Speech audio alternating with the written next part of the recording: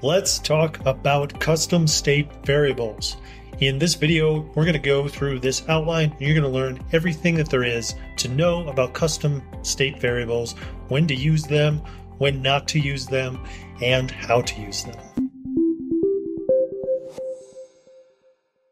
Let's start out this video by taking a look actually over at the Bubble Manual. If you don't know about this resource, it is really amazing to be using during your learning journey with Bubble because it's straight from the horse's mouth. So let's take a look at what it's saying here about custom states, because we're going to look at first like what are custom states, then we'll look at when to use them, and we're going to just go deeper and deeper into the discussion. So first and foremost, just a couple properties. You can read this whole list, but I'm just going to point out a few. Is that one, they're a lot faster than reading and writing to the database, and they're stored on the browser, which means because the browser has this kind of temporary area, think of it about RAM and storage, just like the computer. The browser is like RAM, the database is like storage, where you can do a lot more, but it's not as fast as the RAM. Other things to know about them, they can hold all different types of data. So from numbers, text, list of things, even all of the data types that you create, it's available to be used as a tool to hold all of those. Let's go ahead then and think about when this tool might actually be pretty helpful to us. Well, first and foremost, tracking user interfaces. I'll give two examples right now. Number one, a very simple tab menu. If you had something like this and there were three different options, clicking on one of those, if you set the workflow, which we'll get into, we'll see how to create and set state variables. We'll see that process. Does it really matter if somebody reloads the page if they're taken back to the first tab? Not really.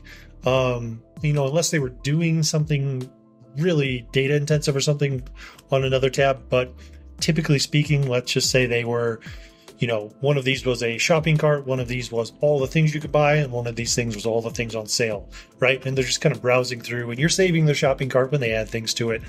But okay, so tab menus are a great use for that. Here in this conversational panel, I'm just going to show off actually the back end and make a quick plug that down below in this video description, this whole interface, and especially if you're here wondering about what custom states are, this is like a crash course in learning how to build Bubble. In 2 hours and 45 minutes, we build this entire interface and chat and database and all of this stuff. But I just want to show off here. So if you haven't seen this for where to go and build custom states, basically on any group, wherever you're doing the work, or either there or sometimes the top level of page, just to keep things organized and where stuff is. Those are good places to make a custom state. On this top right icon of the property settings panel here, you see that this little info thing, and we can click add a new custom state. Notice how this is just like any other Bubble data field that you might be adding, right? Like hope it's all coming together. And also I would imagine most folks here are in more of the beginner side for given the content of this, but it's also just great to get it, straight what is going on here when it comes to custom states. So this is great for anyone really.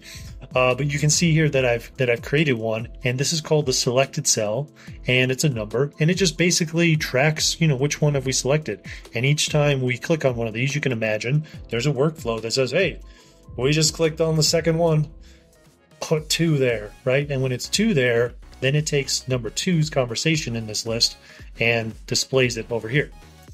So that is tracking in tab menus and side menus type of things. User interactions, basically. All right, next up, storing temporary data. Where is this useful? Well, there are some cases where you're pulling stuff onto the page and there's so much data. I'll give an example of this. So this is a integration at this point where in the process here, someone is integrating something where they're pulling a list of a bunch of things in, but maybe they don't want everything. So all of this stuff can just sit there as in a state variable once it's pulled in, and then you can decide, when it's selected or whatever. It just basically any working data on the page. And there's multiple ways to do this. If somebody is at a level where you know that from some APIs you can pull in data directly into repeating groups, or you can make an API call, store it in a custom state, and then display it here, whatever really one is most comfortable with. But the point is temporary working data. Then when it's finalized, it can go over to the database.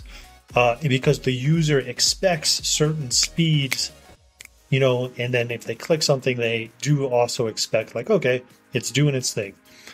And then last up, faster performance when it's not essential to send to the database, because as mentioned here, it is much faster than reading and writing to the database since it's done on the browser. So basically, you wouldn't want to update a tab menu to belabor that point for tabs. You wouldn't want to update one of those with a value in the database. It's just much quicker to do it there. So really, that takes us through this first section here. Now let's look at how to use them. So if we head over to the back end of our bubble editor here, we're going to see this process where we're going to create, we're going to assign a value, and we're not really going to discard or save permanently, because that is, if we had some data, maybe we would, but we'll get into it. So first and foremost, let's go and see how we can create these. Now, what I'm going to do here is I have a couple panels, and we have what is essentially kind of like a tab menu. It is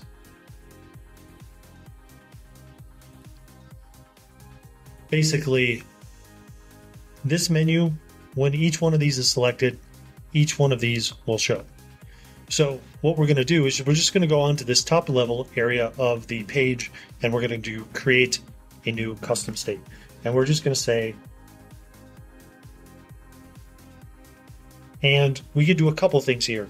We could set this as an option set where it would be, and we could make the option set for those familiar with this term, home, classes, library, people. Or if it's something as simple as this, I'm okay to do it, making it 1, 2, 3, 4, which, it's really just a preferential choice at this point. So we're just going to call it this menu state. I think I called it something different, but we'll just roll with this. We're going to go number, and the default value of it, we're going to say is 1. Then when we hit this, now we have seen how to create it, and let's see how to assign it a value. So I'm going to say set the state of an element, and that is on this mobile demo. So we can go, this is why I say when you organize things, you could either organize it at the top or where you're working. One of those spots, basically an easy, whatever works for you as an easier to remember way. We'll select this, and then we're going to assign this the value, in this case of, well, when we're clicking home, it's going to be 1. And then we can just copy, paste this in a couple times. Okay, so we have group home, but what other groups do we have? Well, we have multiple group classes. So but you can see the helpful thing there, where group library and group profile. So you can see here that when I'm hovering over it, the naming is not the greatest in this one, but now because they have similar names, but that's a way to go around it. So we can see that home is 1, classes 2, library 3, profile 4. So here under classes, I'm going to set this as 2. Library, I'm going to set this as 3. Profile, I'm going to set this as 4. Okay, so now that I've done this custom state variable, it's sitting there in the browser. It's been updated when somebody clicks one of these. And then now I'm just going to go in and add a conditional to these so that they display, because right now they are collapsed when hidden. They're not visible on page load. Let's make them visible when one of those is clicked. The corresponding one is clicked. So starting here with the group home, I'm going to navigate on the conditionals tab of the property settings panel. I'm going to define a new condition, and the condition, I'm going to say when the mobile demos, and here again is finding the state, when it is 1, then I want this element to be visible. Now I can also do something quick here where I'll just say copy special, copy conditional expressions, and then I'll turn these on, and I will grab each of these, and then I'll do a paste conditional expressions, and it goes classes is 2, library is 3, and profile is 4. Okay, so let's go see that in action now.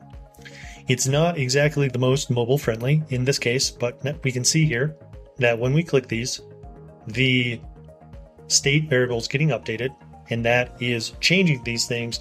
And if we look back here, we can ask questions now. So getting out of part 2 here and into part 3, the helpful questions are, does it really matter if we lose this data? We'll just start with number C here. It kind of doesn't, does it? If somebody leaves this app and they come back to it, it's just perfectly normal experience for someone to go back to where it is. That's the start of the app.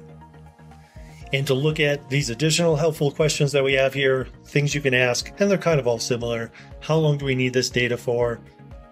Will this data ever be used later? Is the data sensitive or confidential? And basically, if the answer is yes, or if the answer is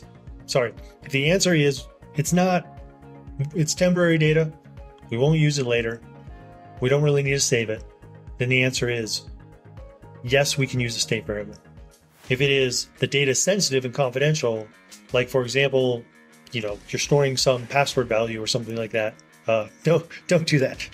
Anything that's confidential, it can be seen on the front end in terms of if somebody knows how to analyze what's going on a page, and if somebody else had something connected to that person's browser, they didn't know what was on there. That's conversation for another day. But it's not a great idea to use because things on the front end are not really that secure versus where they're more in a vault on the back end with privacy rules blocking them. And okay, so we have crushed this whole video. We've cruised through this here. I hope you found a good amount of value and maybe a little bit more deeper understanding in just terms of where you're at and your level of comfort with custom state variables. Last thing on here is that I did mention under this how to use area is the discard or save permanently. Obviously, in our example here with the tab menus, that's not something you would do. But if you were playing around with,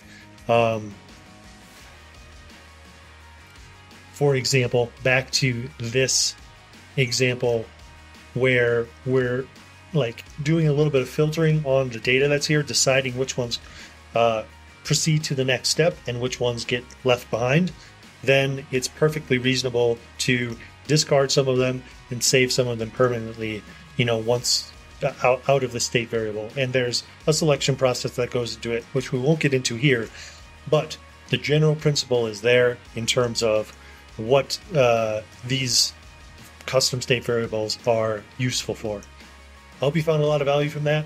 If you did and you want to dive deeper into custom state variables, like I mentioned, check out the 7-day Learn Bubble Challenge below in the description. Also, there's going to be a list of other videos where I use custom state variables to they're used so much I almost forgot to make a video about them on the channel here because they're just so bread and butter to certain aspects of development. So I'll leave a list of videos that have this custom state variable used in it as in the build of different features as a tool, and you're welcome to check out for further investigation. If you like this video, give it a like, subscribe to the channel, and thanks for watching.